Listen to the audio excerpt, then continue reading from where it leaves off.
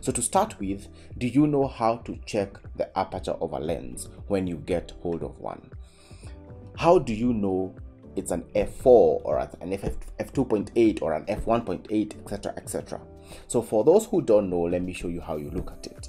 The lens has many labels on its body, and we might not get into explaining each one of them today, but let me show you how you tell the aperture of a lens. Among the many labels a lens can have depending on the manufacturer, whether it's Nikon, Canon, Sigma, Tamron, etc., there is a label that is in the form of a ratio, e.g. a 1.4 or a 1:2.8 or 1:3.5 to 5.6.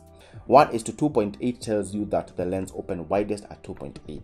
However, those numbers don't just tell us how wide the lens opens.